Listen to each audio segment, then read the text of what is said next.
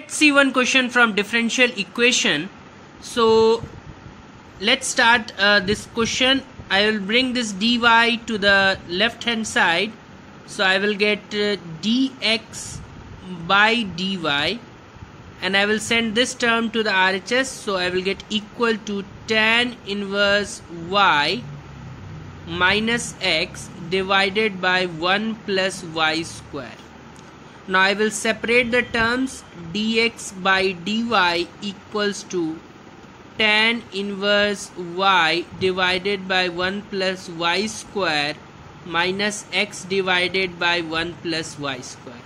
Send this term to the LHS, so dx by dy plus x into 1 upon 1 plus y square equals to tan inverse y divided by 1 plus y square.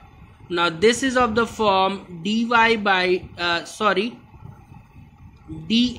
by dy plus x into p, which is a function of y, equals to q, which is also a function of y.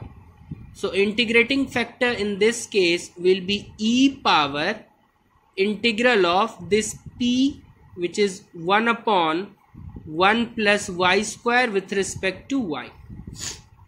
So it will be e power integral of 1 upon 1 plus y square is simply tan inverse y. So this becomes your integrating factor.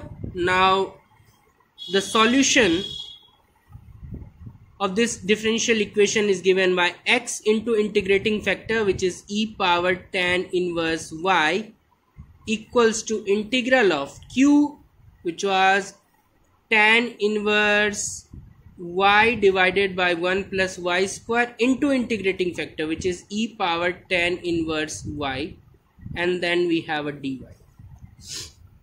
Now this will be x into e power tan inverse y equals to, let's solve this integral. So if we take tan inverse y as t, 1 upon 1 plus y square dy will become dt. So dy by 1 upon y square is dt, tan inverse y is t, so t e power t dt. According to Euler rule, I can take this as the first and this as second function. First function as it is, integration of e power t with respect to t is e power t minus integral of derivative of t is 1, integral of e power t is again e power t dt. So this is t e power t, integral of e power t is again e power t, so I can write this as e power t t minus 1.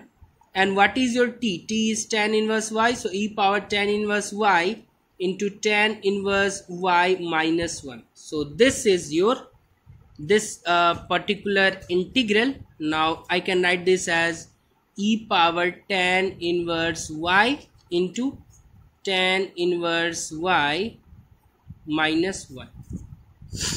Fine. Now what I can do is I can take plus a constant c also. If I were to write, I can write. So if I take all the terms, this term to the LHS, so I will get e power tan inverse y common, x from here, and minus tan inverse y from this side, and a plus of 1 from this side equals to c. So this is your final answer. Let's look at this once again. We first formed dx by dy equals to this. Simplified, we got this form of linear differential equation, found the integrating factor, then the final solution. This integral we solved, then integration by part, and this is your final answer. Moreover, if you want to write the answer in the form of x, then from this particular step what you can do is divide throughout by e power tan inverse y. So you will get x equals to this divided by e power tan inverse y, so you will get tan inverse y minus 1 plus c divided by e power tan inverse y. Okay, so you are getting x equals to tan inverse y minus 1 plus c power will become negative, so c e power minus tan inverse y. So x equals to tan inverse y minus 1 plus c e power minus tan inverse y. We just divided by e power tan inverse y both side and we got this as the final answer.